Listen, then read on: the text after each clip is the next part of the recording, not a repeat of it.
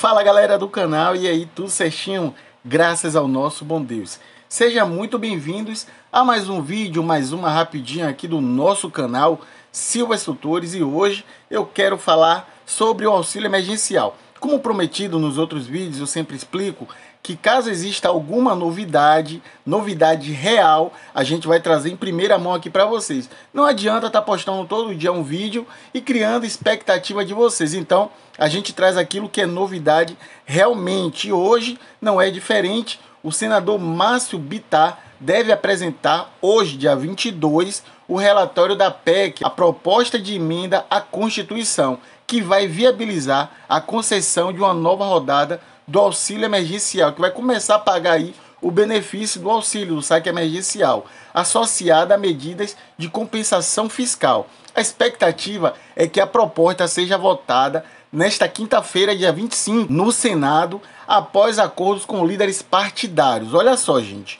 Então a gente acredita, tá? Na minha visão, que graças a Deus, sempre que a gente traz aqui algo, é aquilo mesmo que vai acontecer. Na minha visão, na visão do canal Silvas Tutores, a gente tem uma expectativa que, se a votação vai começar dia 25, vai levar 3 dias para que seja conhecido e lido ali dentro do Senado. Então, logo em seguida, vai ter o contemplamento do benefício do auxílio emergencial ainda até o final desse mês. Dia 25 tem a votação, ninguém vai querer votar contra o presidente do Senado. Isso é um fato. Então, o que vai acontecer?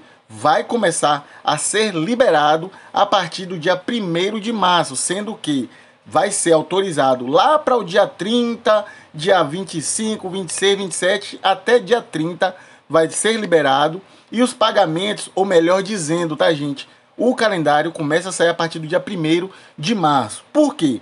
Porque o objetivo desse relatório é que os pagamentos sejam feitos em março, abril e maio. O que está o suspense no ar é que será que vai ser pago até o mês de junho ou não. Então, essa aí eu vou ficar devendo a vocês. Não quero aqui me precipitar e informar. Tá dando essa informação, assim como o valor do benefício. A gente tem uma expectativa, a gente aguarda um valor, mas também eu não quero aqui deixar muita gente feliz ou triste demais pelo valor, mas a gente já sabe aí uma média de quanto vai ser, tá, o pagamento do auxílio emergencial. E também eu preciso lembrar vocês algo muito importante, galera. Olha só, se você ainda está em análise das outras parcelas, gente, faz seu pedido pelo TRF, recorre. Vai aí, gente, mesmo que ainda não esteja mais liberado, para você estar fazendo a contestação pelos sistemas que era feito antes. E se você ainda está com aquela análise infinita, não me canso de falar aqui no canal,